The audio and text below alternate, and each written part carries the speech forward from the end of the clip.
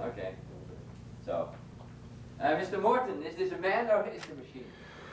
Well, he's technically an integrated cyborg. I'd be reluctant to categorize him as either, to tell you the truth. And what about his intelligence? What is his intelligence quotient?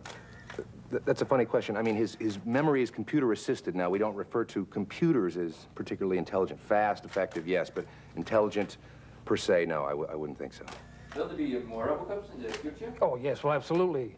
The program is very cost-effective, and we feel after this initial project, there'll be a robo on every corner. What's he doing when he's not fighting? When he's not fighting, there's a specially designed chair that he sits in when he's at rest. He plays a mean jazz trumpet, studying kendo, chases female cyborgs, you know, things like that. He's quite a guy. Well, what about his personality? Is he a nice guy? Is he on this floor? No, he's great. He's terrific. Fun at parties. Hell of a guy, really. Wouldn't you say? Yeah, he's a really nice guy. Yeah. Anything else? Okay, No? let's do it again. That's a cat. Okay, a bit closer. Yeah.